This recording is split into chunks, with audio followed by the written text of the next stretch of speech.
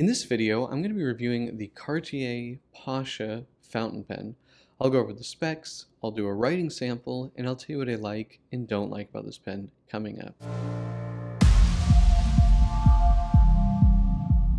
Blake here with Blake's Broadcast. On this channel, I review fountain pens, paper, and ink, and as always, I put links in the show notes in the description below. And if you haven't already, please hit that subscribe button. It really helps out my channel. Alright, let's get on with the review. So this is the Cartier Pasha fountain pen. Now this is a pen that Cartier released in 1986, and this was sort of a higher end pen that was part of their normal non-high jewelry line. So this was designed to be kind of a upgrade from the Cartier Vendome, like I reviewed previously. I'll put a link to that up in the corner. And some of the skinnier Must fountain pens.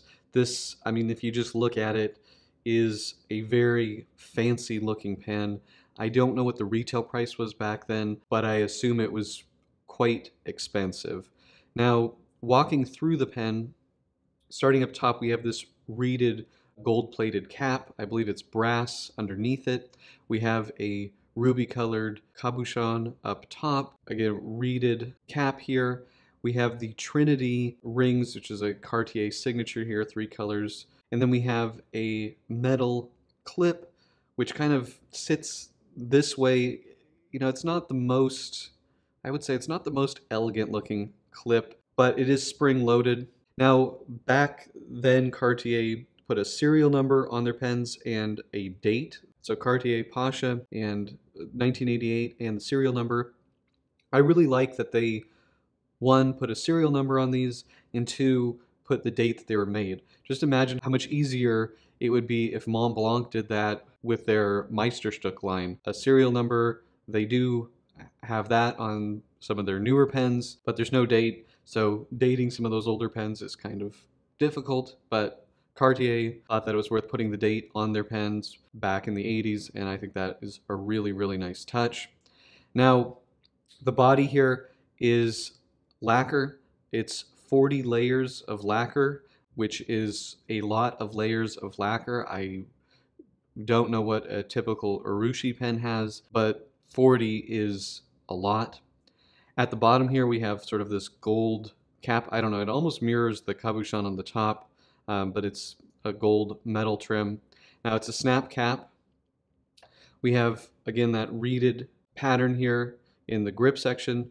Very nice, very comfortable, not slippery because of those sort of deep reeded grooves. The nib, 18 karat gold. And this is, you know, a smaller nib. At the time, this was the nib that they were using on their Must pens, which were a skinnier pen. So proportionally, I think it does look a little bit small, and it's definitely on the smaller side by today's standards. It's threaded. We have sort of a plastic part here. It is threaded, so it will unscrew. Now, on some of the pens that they made after this, like the Cougar and the Panther, which use the same nib, they added a gold ring or a metal trim ring around the edge that made it look a little bit nicer. Although I think still overall this looks really, really nice. Now, one of the interesting things about this pen, when they released it in 1986, it was cartridge only. And I believe in 89, they came out with a converter, which was a big deal. So I have a converter on here now, and it is not original to this pen, but it only fits the Cartier Pasha. You can see it says Cartier Paris here, and you can just see how fancy looking this is. This is definitely over the top. It's a screw-in converter, very nice quality, definitely beyond what I see on most other brands. Now, going to the cartridge, it takes a standard cartridge. Now, the way that that works, so this is the box that the converter came in, and I think later when they were making these, they had this as an option, and they put that on the box like this converter was a big deal. And you can see this is the gold color. They did do a blue and silver plated version of this pen. Now, if I can get this out here. This is the cartridge cover. So you put your standard international cartridge in there, and then this screws in there, so you don't have to see, I guess, that ugly cartridge. I don't know. It's really over the top. I absolutely love that. And I have the instructions here for the converter, I guess. It shows you how to fill it. I think they also released a glass inkwell at the same time that they did the to go with the converter. I do not have that inkwell. I'd like to have it, but I don't have it. And this is just showing you how to fill it.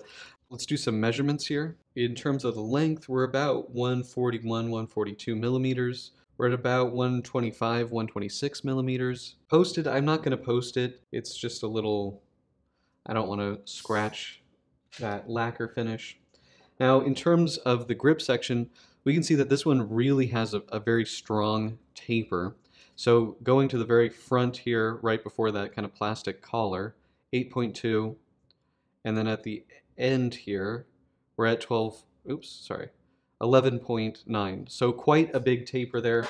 In terms of the width, you know, towards the front, it does feel a little bit skinny. However, I do find this pen to be very, very comfortable to use. Now, in terms of the weight, so about 60 grams, pretty heavy pen. Now, I don't use it posted, so it's not too much of an issue. I don't have any issues with it being back weighted or anything. So 34 grams there with the converter. Now, the cartridge cover is 10 grams on its own, so it's definitely not a light item. In terms of size, I'll compare it to Pilot Vanishing Point. Now to show it with a Cartier pen that came out a little bit after the Pasha. This is a Cougar, and you can just see how much smaller this pen is, but they use the same nib, and see with the newer ones, they added this gold section there. But anyway, it's definitely a very full-sized pen, very comfortable to use. I don't really have any issues with the back weighting because I don't post it. All right, so for the writing sample, I'm going to be using a Papermind Mitsubishi bank paper notebook. For Blake's Broadcasts viewers and subscribers, you can get 10% off with code BB10 at checkout. These are really nice notebooks for fountain pens. They work really, really well. Now, this is a Cartier Pasha, and this is a fine nib, and this is Cartier Burgundy. Oops.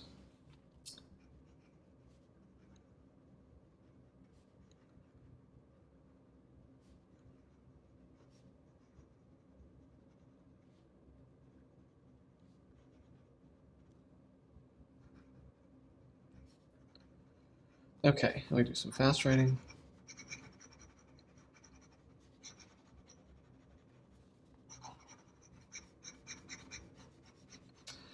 Very good performance. I really have no complaints about the way that this pen performs. It is very smooth. Cartier nibs are made in-house by Cartier, and they are very, very smooth. This is a super nice pen to write with. In terms of flexibility, you know, it's not really designed for flex. I wouldn't push on it. It's pretty stiff. In terms of reverse writing, seems like it can do it. It's relatively smooth. We're getting a little bit of skipping there. Yeah, maybe not. Yeah. But really enjoyable to use. Cartier just makes really, really smooth nibs. You know, if you like a ST DuPont type nib, this is very similar to that. Very smooth, very nice to write with. So what are my pros and cons for the Cartier Pasha fountain pen? Biggest pro here is definitely the build quality. There just aren't that many pens that are put together this nicely. 40 layers of lacquer on the body. We have this deep reeded gold-plated cap, cabochon. There's a lot here. They do individual serial numbers. They put the date that it was made. It's a very well-made pen. I like that the nibs are interchangeable. They're threaded. I like the way that they do their cartridge and converter. Just a very high quality, chunky, you know, over the top build to these pens. It's really, really nice. It really feels like a luxury to use these pens just because they're made so nicely and they just give off such a quality feel. The nibs are really, really smooth, very nice to write with. A beautiful, beautiful pen. Now, in terms of cons, this is definitely on the heavier side. It's all brass. I do not post this. It would be too top heavy and I wouldn't want to damage the lacquer. This is a fingerprint magnet. That does drive me nuts a little bit. The nib is definitely on the smaller side compared to the rest of the pen. They put this nib on a number of smaller pens like the Cougar and the Panther, and it looks a little bit better on those pens. The nib is, yeah, definitely not maybe the most proportional. We do have a plastic collar there, which maybe doesn't look the nicest. It's a pretty minor gripe. The other downside, of course, is that they don't make these anymore. This pen is from 1988, so quite an old pen, and they're still pretty darn expensive. You know, I would expect one of these in nice condition to be in the around $1,000, so still very expensive. But that's pretty much it. Do you guys have this pen? Do you like this pen? Let me know in the comment section below. If you like this video, please hit that like button, and if you want to see more fountain pen paper and ink videos, please hit that subscribe button. Thank you so much, and until next time.